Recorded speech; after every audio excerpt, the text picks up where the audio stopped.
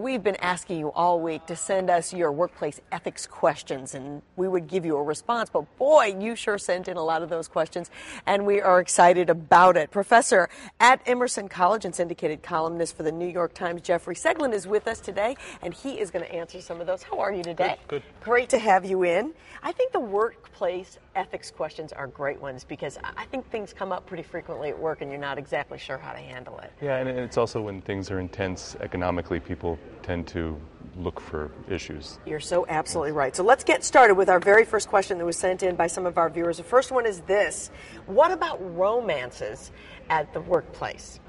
There are romances at the workplace. About whether it's ethical or not, there's absolutely nothing unethical about romances in the workplace. It's where most of us spend most of our time.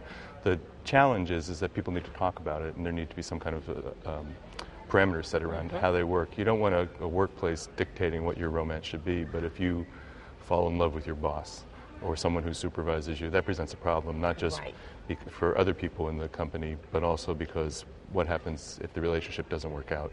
And there needs to be somebody who takes responsibility, and typically it needs to be the person who has more power in that situation. So the supervisor needs to let human resources or other people in the company know what's going on, but it would be nuts to say that people can't fall in love in the workplace. Yeah, it seems to me if it's a coworker, it's one thing, but when it's a supervisor, it makes it a very difficult situation. And coworkers who get elevated to then be supervisors, it makes it. All right, question number 2: is it okay to embellish your resume or lie on your resume? No.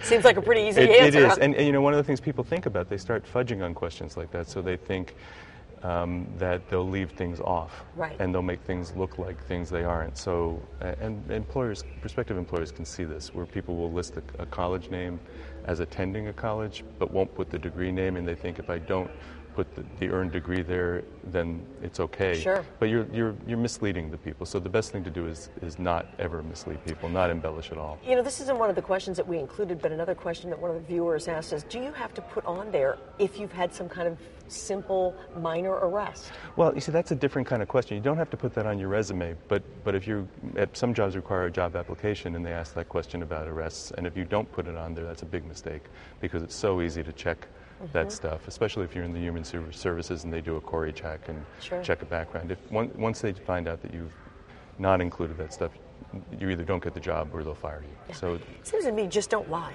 Well, just don't lie is good, and there's high-profile examples of how this has come back to haunt people. There was the president of the U.S. Olympic Committee who had put a degree she didn't get, and 20 years after the fact, it still came back. Still came back to haunt her. Here's question number 3. Is it okay not to reveal to a potential employer that you're pregnant? Yes, it's okay. Employers can't ask about that kind of thing. I think what's in that question is the idea of are you taking advantage of an employer by doing that? And I don't think you are. I think you're allowed to have a life, but I think just as you don't have to reveal any other medical condition unless a physical is required for certain jobs, you don't have to require that. If you're going into a job with the idea that you're going to get pregnant, take leave and never go back, then you're deliberately misleading an employer, and that sort of crosses the boundary of what's ethical and what's not.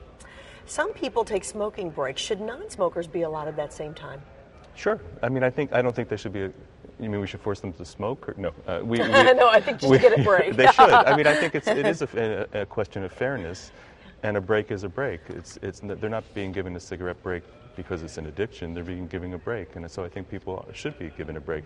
Maybe not to leave the building, because smokers in most companies will leave the building so they don't get the smoke in the air. But sure, I think that as a question of fairness, everybody should be allotted a break. A break. Yeah. We had so many questions, and I have so many more that I'd like to ask you, but unfortunately we're running out of time. So if your question wasn't answered, or you have another ethical question, you can contact Jeff. You can get him at his website. It's jeffreyseglin.com. Pose those questions directly to you. So good to see you. Yes, good to see you. Thank you for coming in. You're welcome. Have a great weekend. Meantime, we'll take a break, everybody. Have lots more still coming your way. Stay with us.